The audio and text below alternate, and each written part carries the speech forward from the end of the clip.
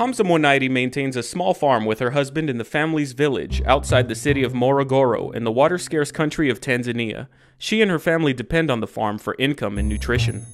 Naitwa Monaidi Hamza, ni mkulima katika skimu ya Mkindo, pia ni mkulima mboga mboga, pia nafuga samaki, pia nafuga na kuku wa kienyeji. Today, a team of scientists and policymakers of the Feed the Future Innovation Lab for Small-Scale Irrigation seek new water-saving technologies and practices that could help farmers like Hamza to save precious water resources.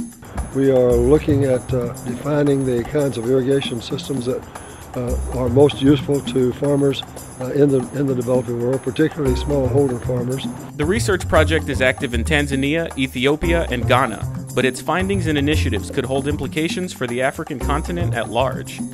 Researchers of the Innovation Lab are using a complex set of numerical equations to predict the viability of water-saving practices and technologies. These equations, or modeling systems, are also being used to predict many possible effects of the team's intervention. Using these modeling suites that exist here at Texas A&M to evaluate the production consequences, the environmental consequences, and the economic consequences of the introduction of these technologies into the areas under study.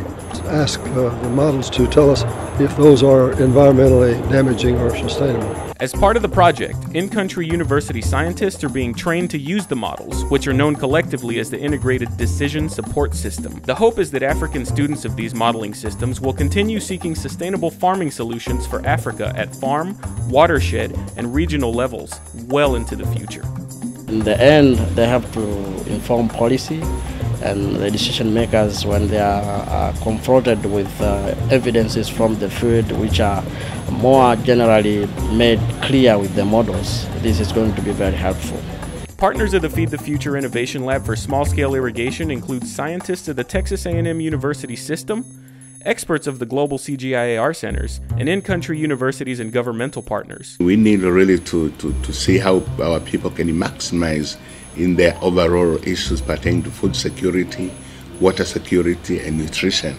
I believe working with the government, I being one of the government officials, will upscale this, and at the end of the day, the livelihood and the living standard of our people will really be improved. As the project moves forward, the Feed the Future Innovation Lab for Small-Scale Irrigation, through a complex system of partnerships and sustainable initiatives, aims to contribute to brighter futures for farmers like Hamza Monaidi across the African continent.